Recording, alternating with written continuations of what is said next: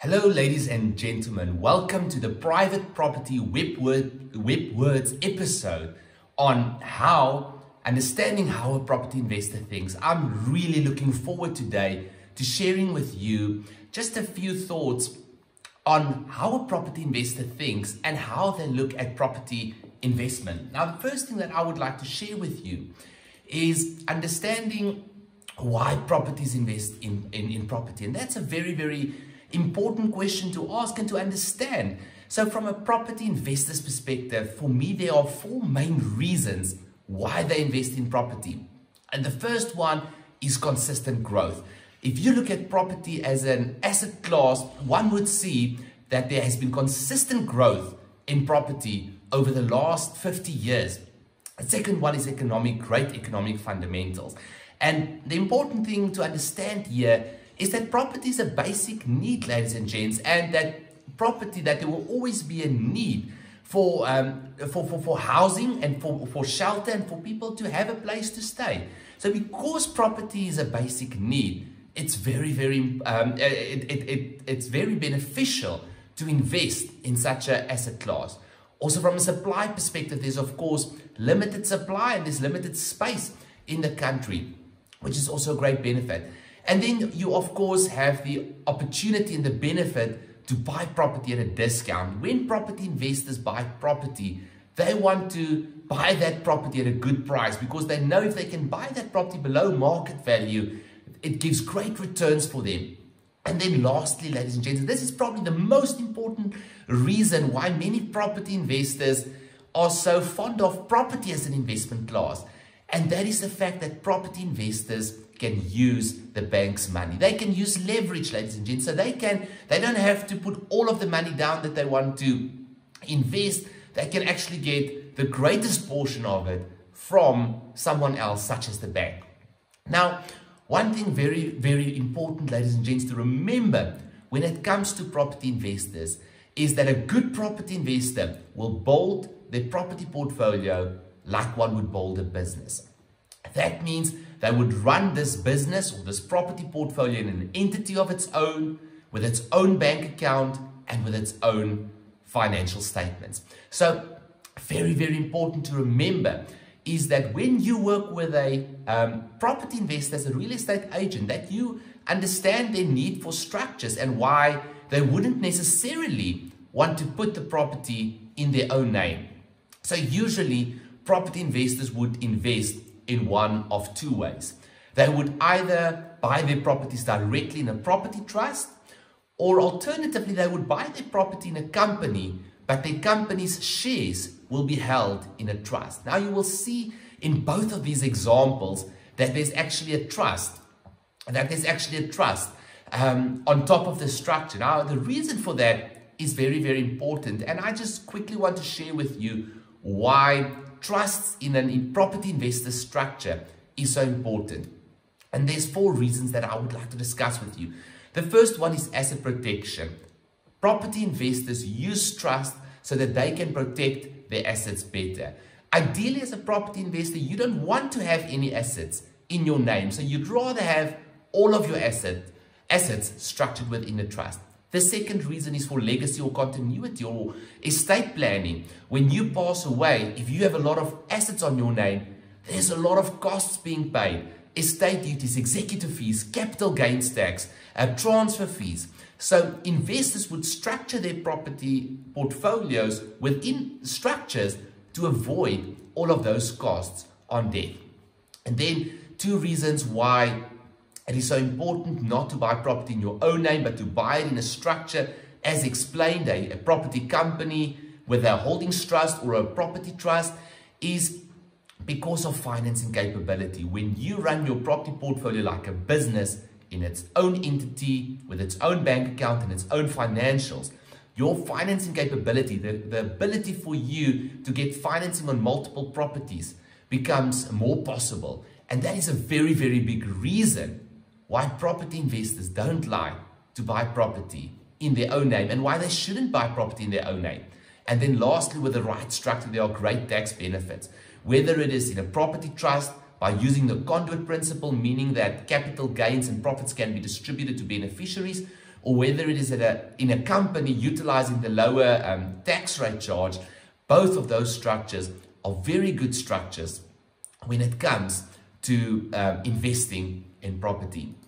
Now, there are two reasons why property investors invest in property. There are two returns that you have as a property investor. And the one is your capital appreciation, and the other one is your cash flow. And usually, a property investor would follow one of these two strategies, or focus primarily, let me rather say, on one of these strategies. They would either look at capital appreciation or capital growth on the investment, or they would look at the cash flow that this property can generate.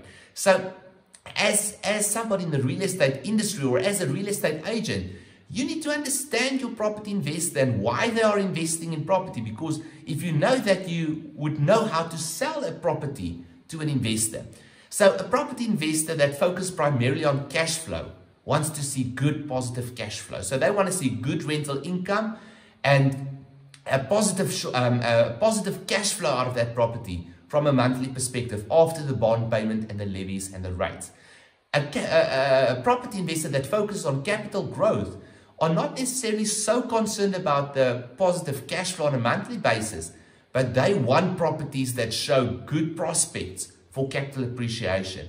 And when you as a real estate agent or somebody in the property industry understand this and understand how a property investor looks at an investment, you can also sell a property better and give a property investor better information. Now, it is so important to remember, ladies and gents, that when you invest in property, as a property investor, it is about the numbers. It is not about how beautiful the property looks or how the property makes you feel when you walk in it. It is all about the numbers. And as somebody that is in the real estate industry, it's critically important for you to understand these numbers and to understand how you as a property investor, how a property investor would look at the numbers when it comes to making a decision. So we've discussed the two returns that a property portfolio have. On the one side, you've got the capital growth. On the other side, you have the net rental yield. Now, this is very, very important for you to understand. You need to know why, as we said, a property investor is investing in property. Now, we said there's cash flow and there's capital growth, right? But an investor's return would be made up out of both of these. So when you are selling a property, or when you are making a proposal to a property investor on a specific property, it's critically important that you can point out to that property investor, what does the capital appreciation or the capital growth look like? Also, what does the net rental yield look like? And we're going to discuss those formulas a bit further. But have a look at property price growth in South Africa over the last 50 plus years. In 1994, the average size property would have costed you 175,000 Rand. That same property today would cost you almost 1.7 million Rand. Now, ladies and gents, that's a great selling point when you are telling somebody why they should invest in property. If you look at this graph, you will see how consistently property has appreciated over many decades. You will also see that property price growth has been very consistent. It hasn't been up 1 year and then down the next year and then up again 2 years and then down a year after that again. Property prices have actually consistently increased over time. And that's a very good selling point when it comes to speaking to property investors. Then if we look at this graph from a different direction, it would look as follows. And you would have 50 years of data on the year-on-year growth on property prices. So you would see here that in, for example, 1981 and also then 2004, that property prices in 1 year grew with between 30 and 40%.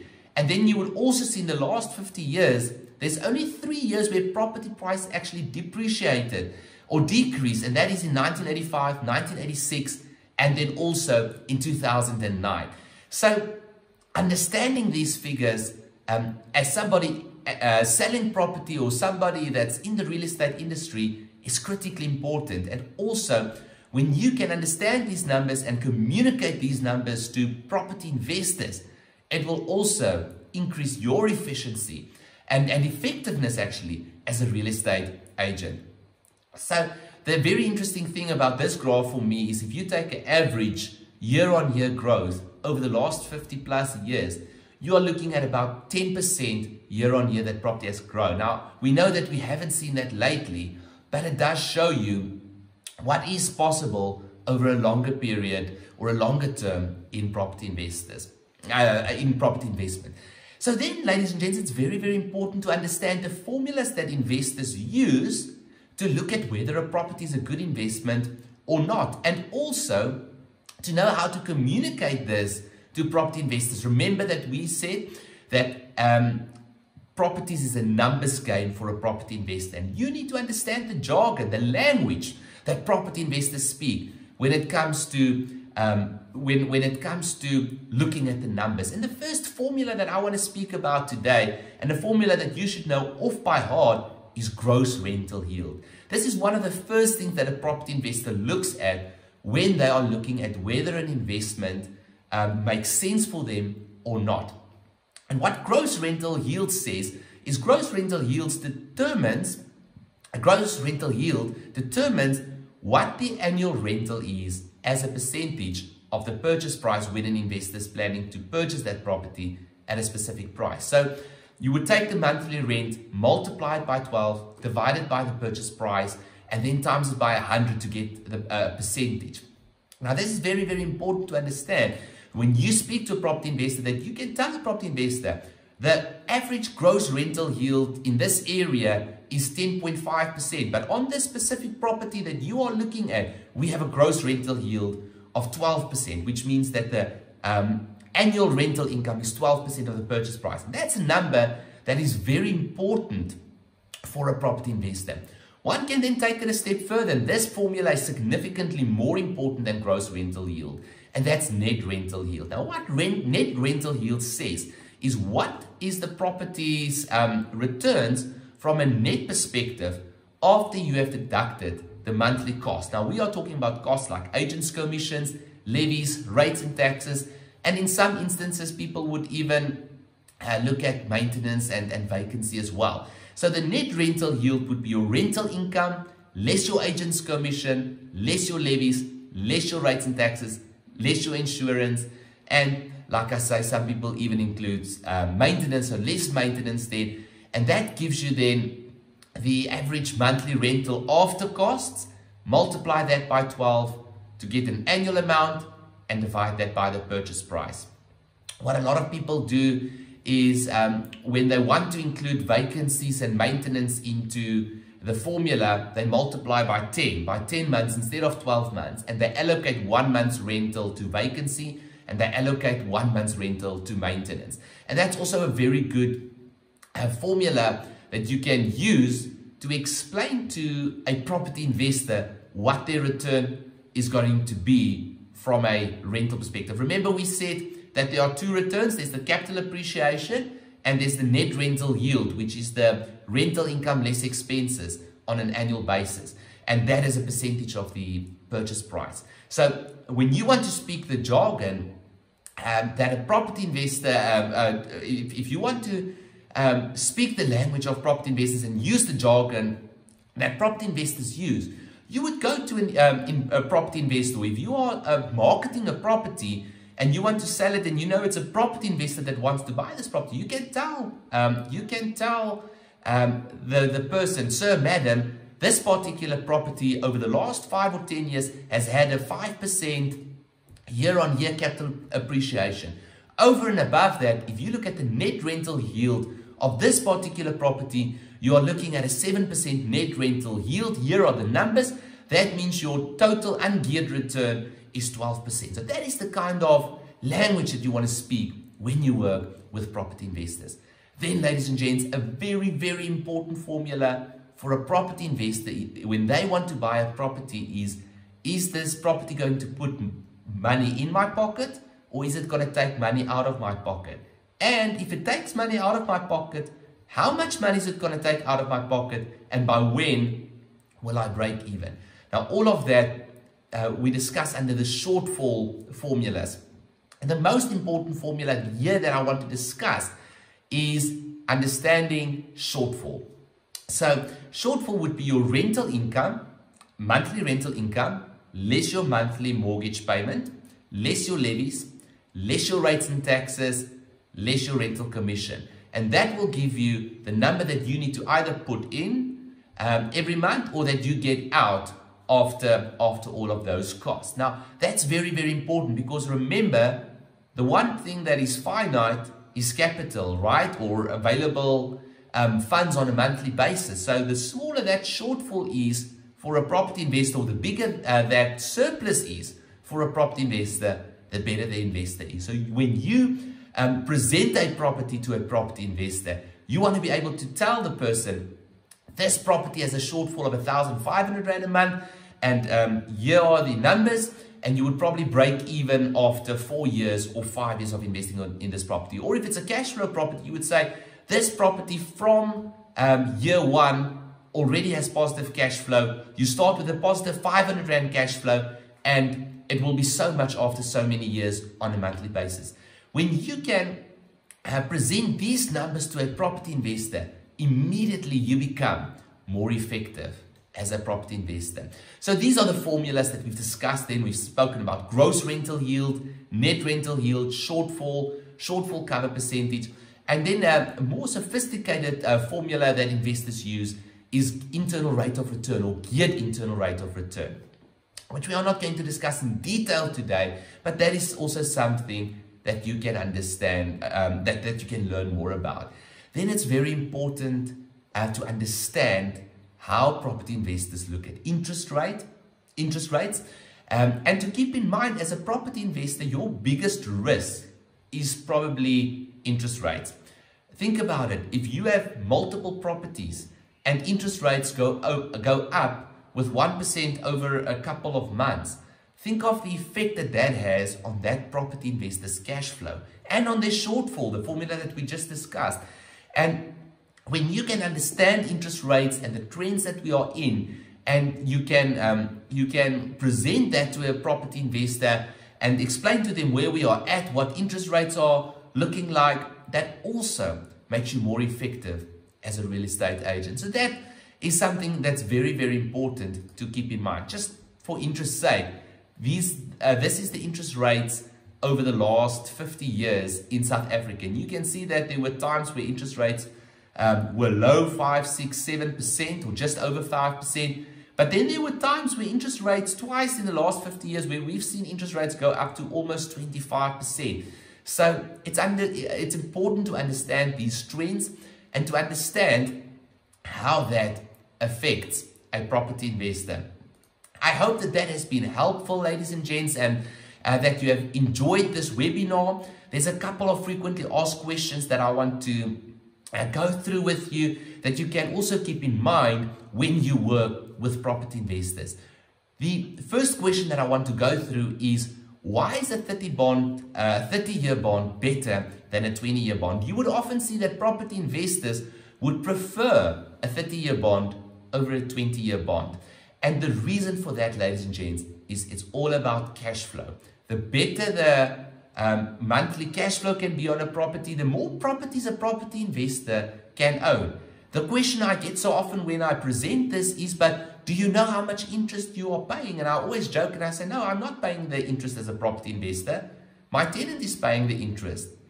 So when it comes to property investment, and when you use the bank's money, you want to get to break even or positive cash flow as quickly as possible, because when you are in such a position, the number of properties that you can own in your property portfolio is significantly bigger.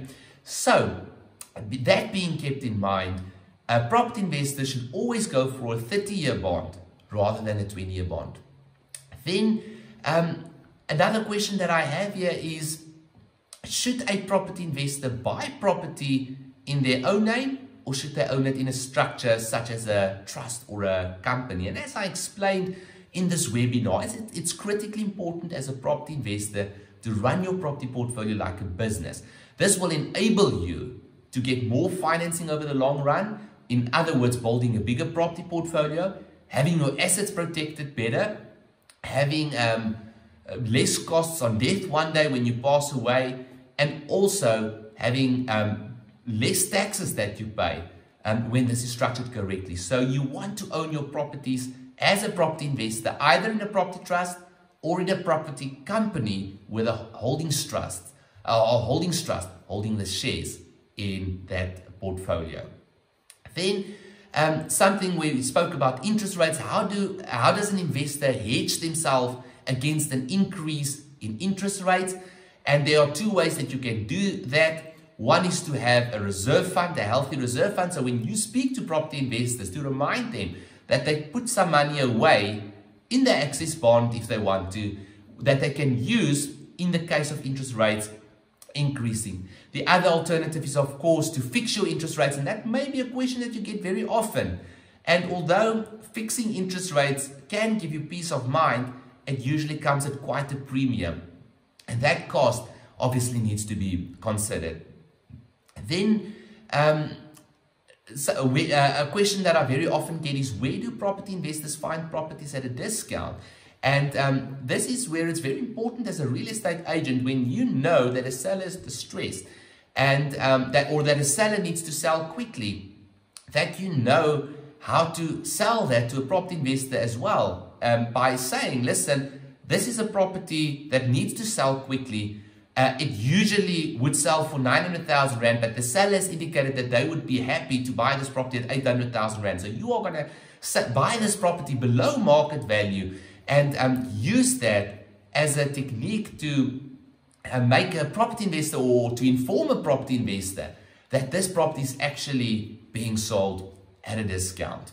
And then a question that I very, very often get is, when it comes to renovations after you've bought a property, how much or how little should you renovate? And the thing that I always advise property investors is, make sure that you look at what other properties in that area are selling for, that you don't overcapitalize on the property. When you've bought a property for significantly less than other properties in the areas, you've got capacity to renovate and improve that property. And that can, of course, add value to your investment and increase your returns as well. And then last question that I want to discuss with you, and this is something that when you can guide a property investor with, where you can build up a lot of trust, and that is, where do I start to build up my property investment team?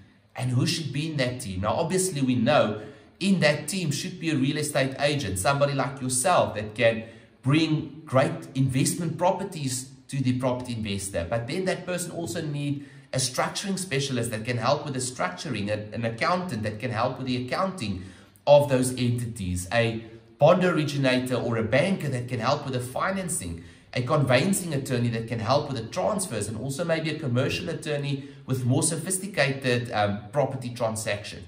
You, of course, need maintenance people in your team that can help with maintenance and repairs on a particular property. And all of those are property investment team members that you can suggest for a property investor. All of these are team members that you can recommend to a property investor that can help them build their property portfolio. Ladies and gents, it's been lovely being by you, and I hope that you enjoyed this private property WebWords episode, and I wish you a very, very good day, and thank you very much for joining.